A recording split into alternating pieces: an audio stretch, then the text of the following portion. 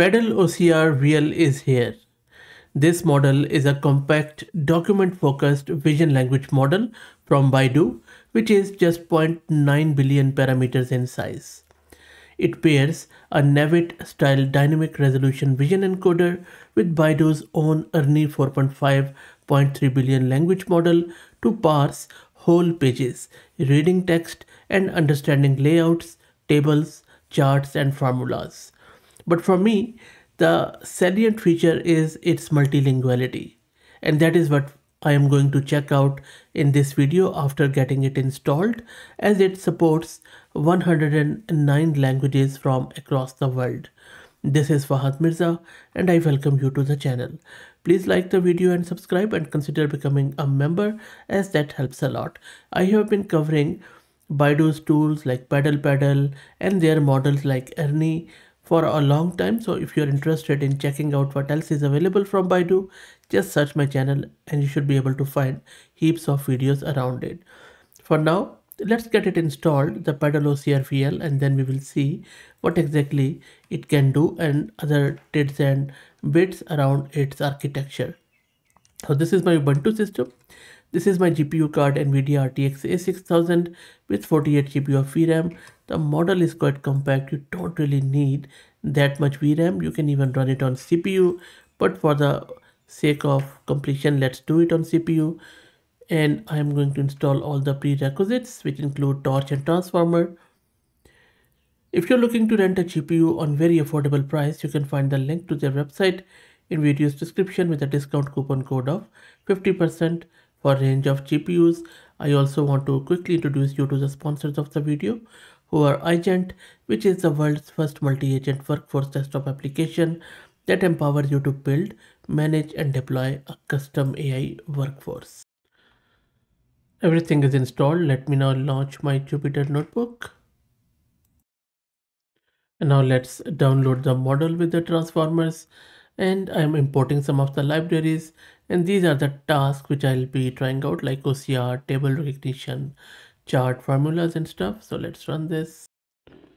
And the model is quite small. It is loaded successfully. Next up, let's do the inference. So first up, what I'm going to do, I'm just going to give it a local image. We are encoding the image and then the task. Let me also specify the task here. So the task here is OCR, and we will also check out other tasks.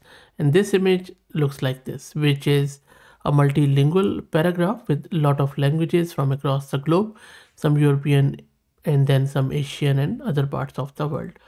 And then we are encoding it. Model is generating the output and we are printing the answer. So let's run this and we will see how it performs. And it has returned us the result.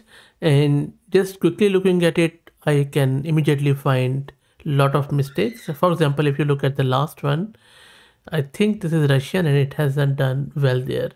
But for English, it is quite good, as is the case with few other European languages like German and stuff. Looks the umlauts are there.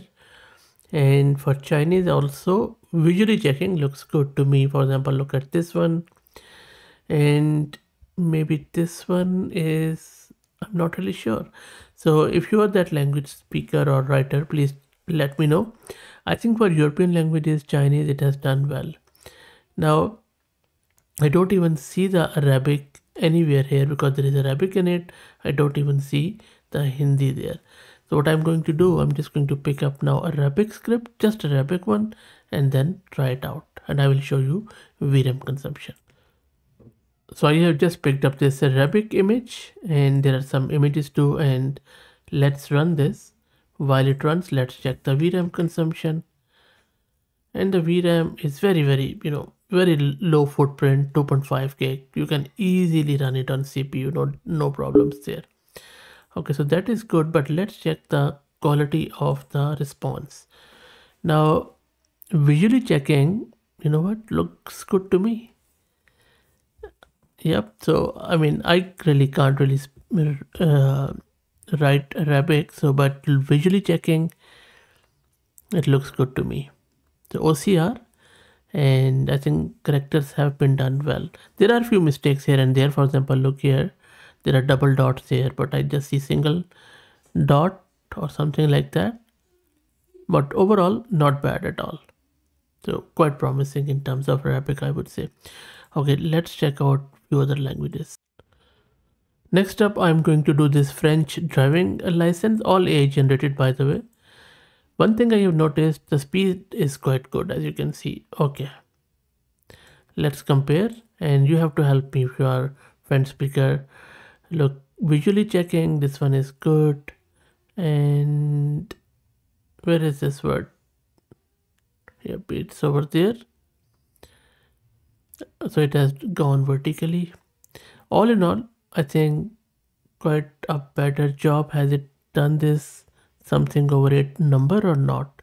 So this is 853729, but it hasn't really done this small script. Okay, so that is okay. It is okay job. I won't say it is like earth shattering. Okay, let's try out another one.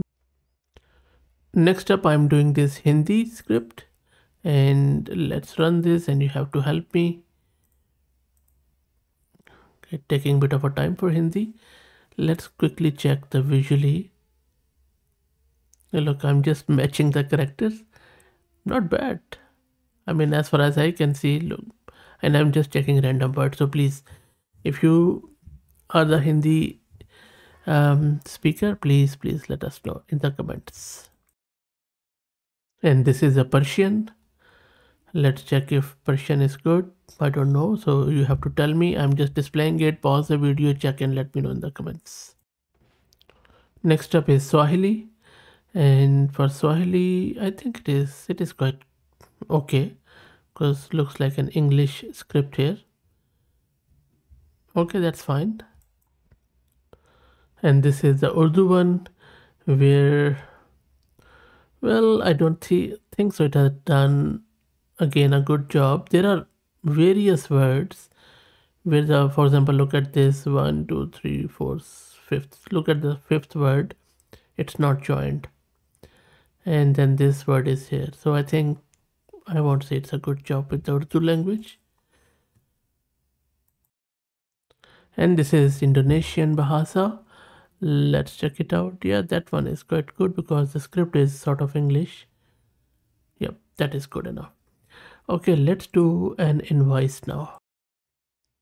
So this is the invoice which I'm going to check. I'll just make it a bit bigger. So this is the invoice. And what I'm doing here is I have given the task table because I want to do the table recognition. And then this is invoice.jpg. Let's run this. And I will display the invoice too a bit. So it has done the table recognition. It says logo goes here, which is correct. And then the watermark, it was unable to detect. And then address is good. There's invoice.com. Yeah, that is okay. So yes, in terms of extracting the text from the tables and stuff, it is okay. And you can use the paddle to save it as a markdown or stuff, which is an extra step, or you can do your own jiggling, but it can definitely extract the text from the table, which is good. But I think now we have a lot of model. Look at OCR-VL, which we have covered on the channel. It would just display everything in a proper format. So I think the bar has really gone very high. And this is a handwritten image, and I think it has done well. Yep, not bad at all. And now we have this image. I'm just trying to see if it can do latex or not. So, but it can. You can see that it has, of course, we can change it to properly display that latex format, but it has at least extracted that text. As you can see here, all the parts are there. So that text extraction as is quite good. No doubt about that. And the speed is quite too. So what I'm going to do, I'm just going to keep the same image, but instead of OCR, I will just say formula extraction. So just formula. These are the stuff it does. So I'm just going to run it again. Let's see what happens now. Let's wait for it, taking its time. And it has done the job again. And the formula was extracted. Okay. Let's finally do a quick chart one. So I'm just going to give it this chart.jpg here. Let's run this. Let's see what it does. Let's compare. So all the items are there and then numbers are also there. You see it has just detected that the values itself. You see 2 and 4 3.1. This is impressive, no doubt about that. And these are also good on both x-axis and y-axis. What about this sec/page? I don't see it anywhere. Yep, that is something which it has missed, but other than that, this one and this one, it has got it right. Okay, so that's it. Let me know, what do you think? It's quite interesting model, I would say, much better than the previous ones. But I believe the competition in OCR, AI powered OCR, has gone way up. Multilinguality is okay, but can be improved a lot. So let's wait to see how it goes. But size is just 0.9 billion. So if you see the size, then I think we have to really praise the model, because given the size, it is definitely punching above its weights. So that's it. Let me know, what do you think? Please like the video and subscribe, and consider becoming a member, as that helps a lot. Thank you for all the support.